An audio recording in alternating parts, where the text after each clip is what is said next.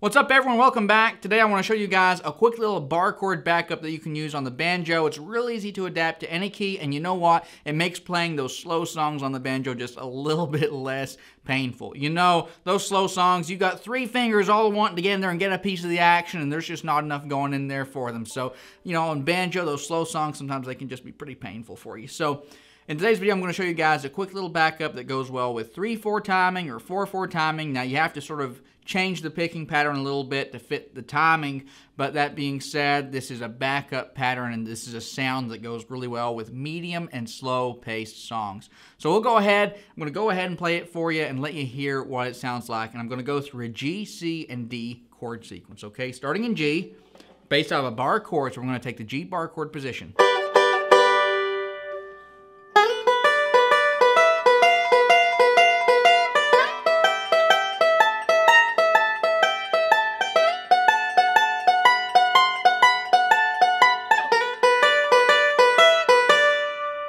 Now you can step this up and it becomes real peppy, so you go.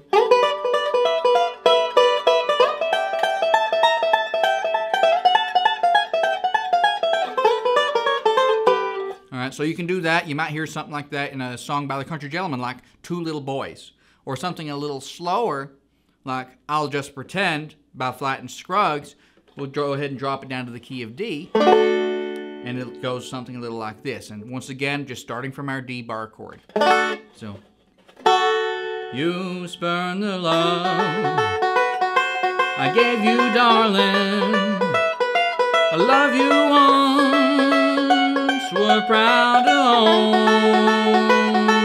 You found someone whom you love better, and in my dreams I walk alone. I'm no singer, but that gives you an idea of kind of what it sounds like with some music and accompaniment. Now how you go about doing this is you're just using the two bottom strings, and we're just catching the two bottom notes of the bar chord, whatever chord we're in. So out of the key of G, okay, out of the key of G, we're just going to catch the two bottom strings. We're going to go.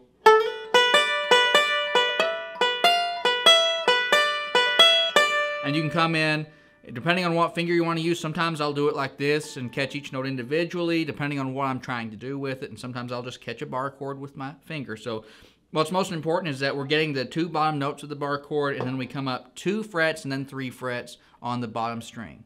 So it's something like this.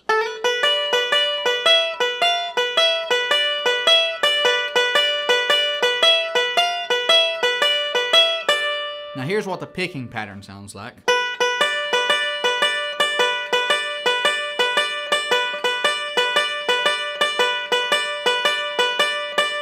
Alright, and then we just start bringing these fingers in here and go.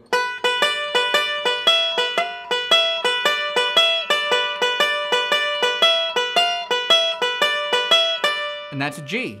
If we want to take it up to a C, we just go up to a C bar chord. Once you get your basic rhythm down with the picking, feel free to have a little bit of fun with it. So you might take it, instead of just going up to a 7th, you might go up to the major, the next root up. So instead of going, you might do something like,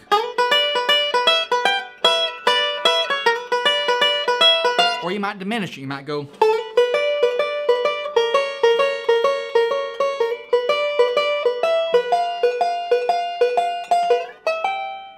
Okay, and use that as a way to just sort of get a little bit of emotion going on in the song there by diminishing the chord a little bit. There are all kinds of things you can do with this. But have some fun with it. It's a real easy little lick to use. You can even double up on the picking if it's a real slow backup. So if it's like,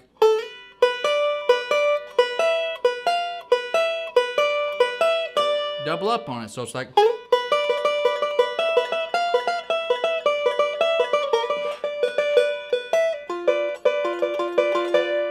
okay, just have a little bit of fun with it. Anyway, guys, I hope you've enjoyed this video and you found it helpful and you learned a little something from it. If you did, please be sure to leave it a like down below. And if you want to see more videos like this from me, subscribe. I'm going to be doing more videos like this in the future. Hope you've enjoyed it, like I said. Have a good one, guys. Later.